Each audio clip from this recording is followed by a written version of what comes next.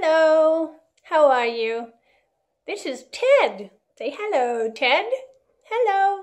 Well, Ted wants to read a story about when he went shopping. About Ted in a red bed. Are you ready? Okay.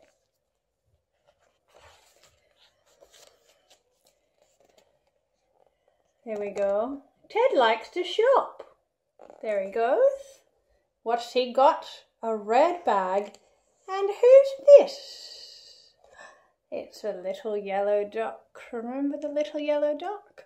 You can see the little yellow duck on every page. So, let's read it together. Ted likes to shop. Do you? Do you like to shop? Okay, great. This is Fred's beds. Ted stops. Ted hops. Ted smiles a big smile. Open the door. I like this bed, thinks Ted. I like redwood. Redwood is good. I want to see more. Shall I open the door? He goes into the store. Okay.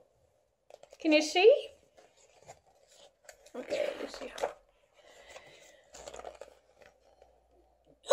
Try the red bed, says Fred.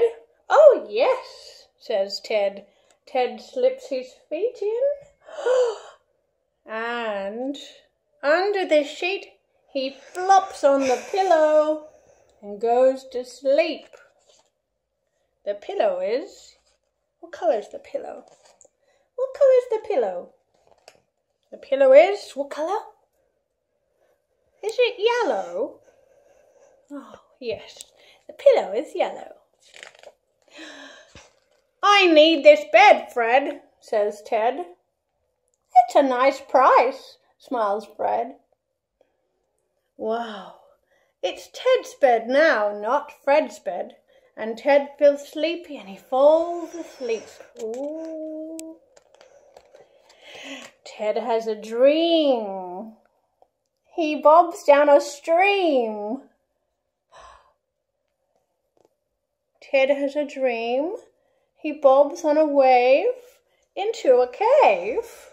Where's he going on that bed? Oh, it's not really a cave. Ted has a dream. He can fly in the sky. Woo! Look at him fly in the sky like a plane. Ted has a dream. He is back by the stream. Ooh. He can feel the bed moving. And Ted wakes up. With a snore, he's not in the store anymore. Ted is home. His bed is home too. Wow, how lovely. He doesn't know what really happened. Ted said, this bed must be a magic red bed. Okay, that was a fun shopping trip, Ted. Wasn't that fun? What colour is your bed? Time to go. Bye-bye.